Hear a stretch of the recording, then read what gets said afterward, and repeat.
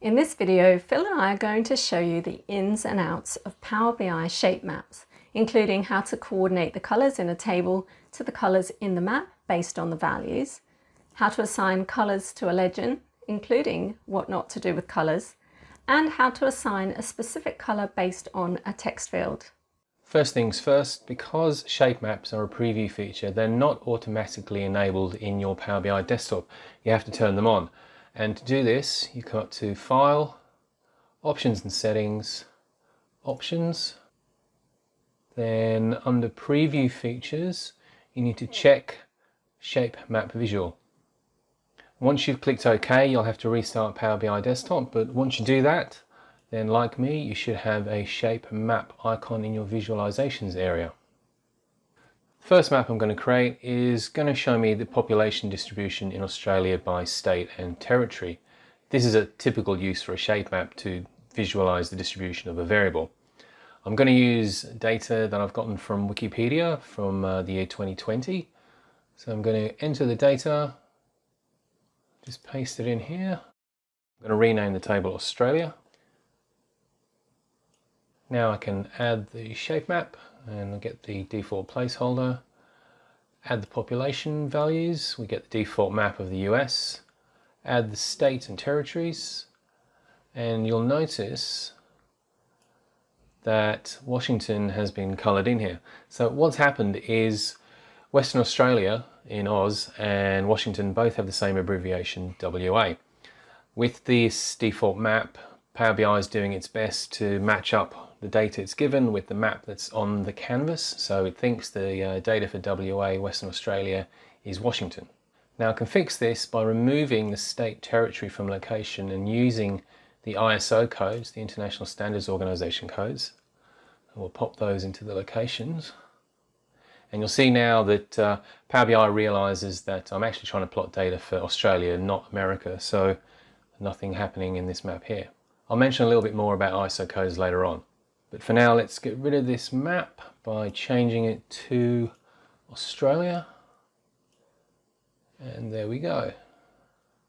Now, because I've got a map of Australia up on screen, I can remove the ISO codes and then add back either the state territory, which is the abbreviations for the states, or I can put in the actual full state territory names.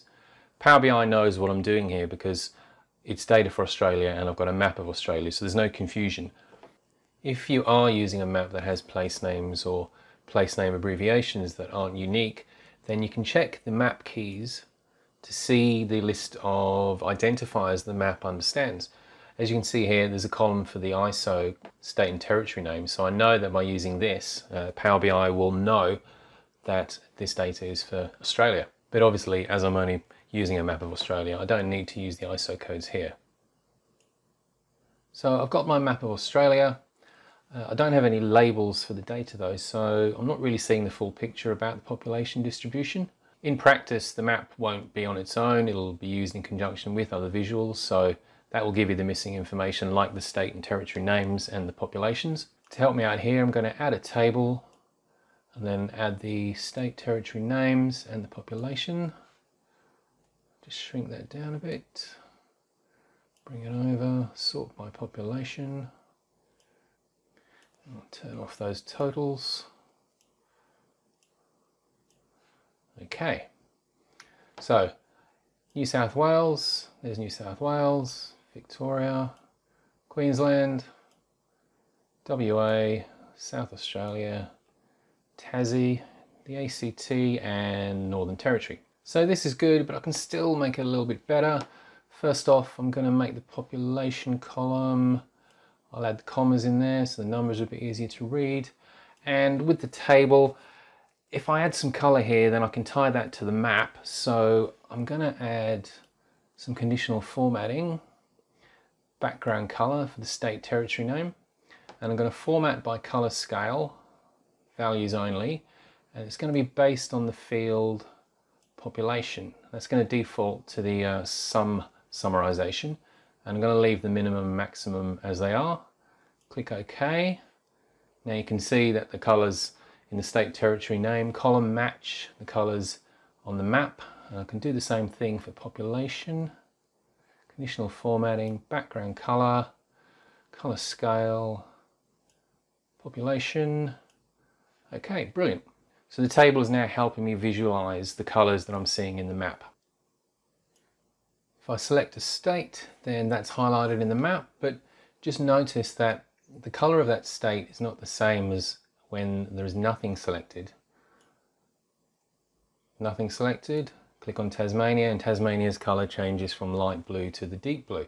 Now this is because on the map, if I come over here to the data colors, I haven't specified anything in the minimum and maximum. I've left this up to Power BI to decide what to do. And what it's doing is, it's setting the color dependent on what is selected. At the moment, with nothing selected, the minimum value is the lowest value for the population, which is 246,500, and the maximum is the just over 8 million there for New South Wales. When I select Tasmania, the maximum value here is 541,071, so Tasmania gets coloured that deep blue. Now, to prevent this happening, select the map again, and in the minimum and maximum, I'm going to enter the values of the minimum and maximum populations. So minimum is 246,500 and maximum 816,369. Now the map colours are exactly as they were before, but when I select Tasmania, it stays that same light blue colour. So if you want your map colours to stay the same as when nothing is selected, remember to set those minimum and maximum values. Okay, let's look at using our own colours now and not letting Power BI set them for us. So if I come over to data colours, so it's the blue that we've just used in the last example. If I go in here and then choose my own colours, yeah, it looks pretty ugly pretty quickly. And if you choose dissimilar colours, it's really difficult to tell what's going on in the map. I've no idea what information it's trying to convey. Same thing if you turn on diverging colours, it just looks a mess. So you're better off leaving it as the default settings and let Power BI decide what to do. Let's just revert this to the default. Okay, that looks a bit better. Let's look at using the legend. Now if I drag in the state territories to legend, well, again, we've lost the message here of what we're trying to convey. There's nothing there that really tells me about the population densities.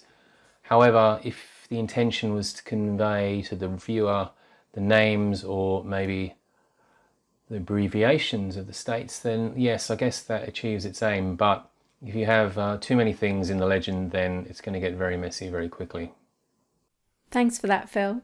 Now, so far Phil has shown us how to visualize numeric data in a shape map.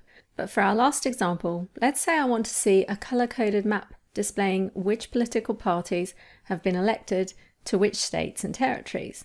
Now, currently in Australia, we only have two parties in power, Labour and the Liberals, as you can see in this table. To create a map visual color-coded based on the party in power isn't obvious. I'll start by inserting the map visual. Let's bring it over into view. We're going to add the state to the location, and the elected party is going to go in the legend. We need to change it to the Australia map, and then in the fields I want to drag in the elected party to the colour saturation. You can see it counts the elected party, and that's fine. Back in the settings, under data colours, I can simply change Labour to red, that's their colour, and Liberal is a royal blue. I'll turn off the title and we'll let the legend explain what the chart is about. So that's how easy it is to assign colours to text values. Now you may have noticed that we don't have many shapes to choose from.